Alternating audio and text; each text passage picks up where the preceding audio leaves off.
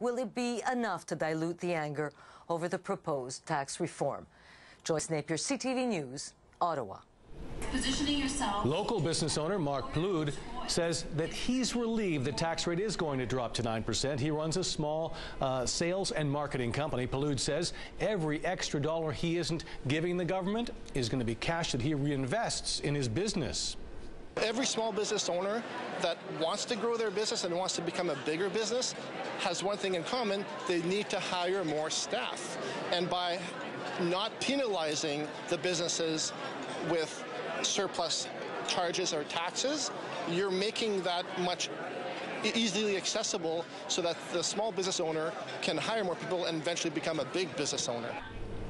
The head of the Winnipeg Chamber of Commerce believes this should just be the first step. Loren Remillard says the government of Canada must do more to help small business succeed in this country.